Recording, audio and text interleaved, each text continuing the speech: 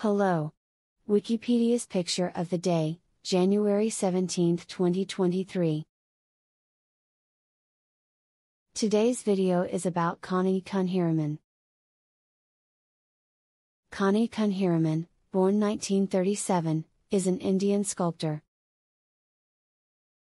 Born in the state of Kerala, he studied sculpture at the Government College of Fine Arts in Chennai, where he came into contact with abstract painter K.C.S. Paniker, at the time part of the college's faculty.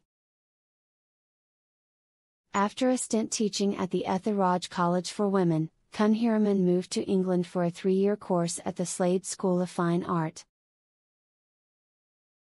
On his return to Kerala, he undertook a number of assignments and in 1976 became head of the sculpture department at College of Fine Arts Trivandrum. He went on to become the college's principal, remaining until 1978 when he became the chair of the Kerala Lalithakala Akademi.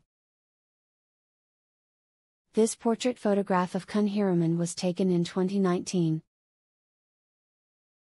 Thanks for watching. And don't forget to like, comment, and share.